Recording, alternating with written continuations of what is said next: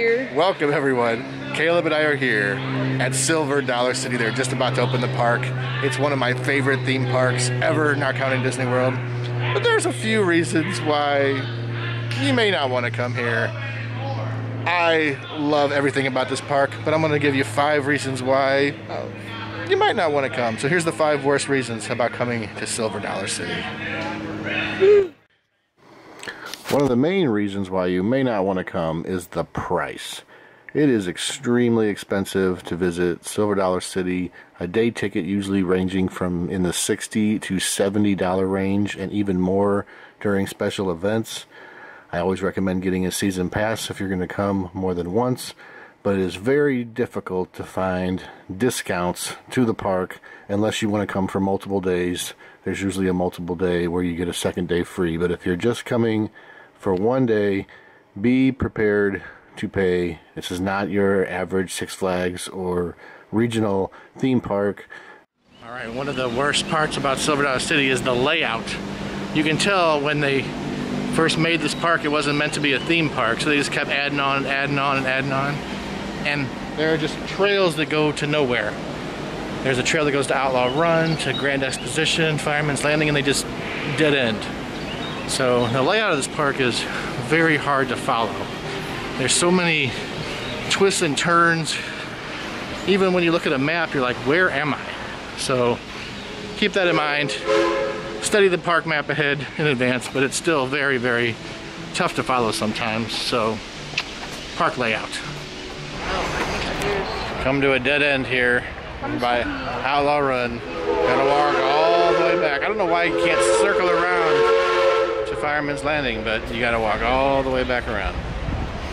Alright, another reason why you might not want to come to Silver Dollar City is the music.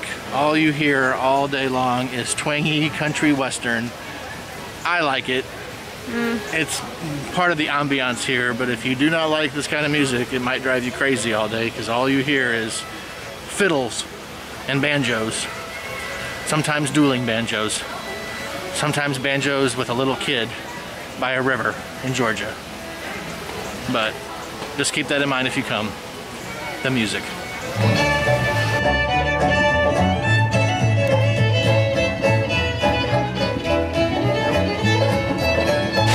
Also, one of the bad things about coming to Silver Dollar City is it closes early most of the year. It closes at 6 or 7, except for a week or two in late July where they open till like midnight.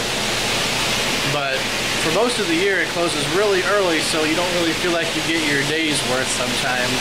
They do have like a country show, but a lot of people aren't into that. So keep that in mind if you come here. Get here early. And the worst part of visiting Silver Dollar City are the hills. Oh my gosh, yeah. This right now I think is called Hill Street. And it'll give you the blues because it goes down and you do a lot of walking up and down in this park. So if you're not ready for that, be prepared. I still love it, but that's the worst part of coming to Silver Dollar City. You're in the hills. Caleb, where are you? I've lost you. Huh? I don't know if I'm gonna make it up this hill.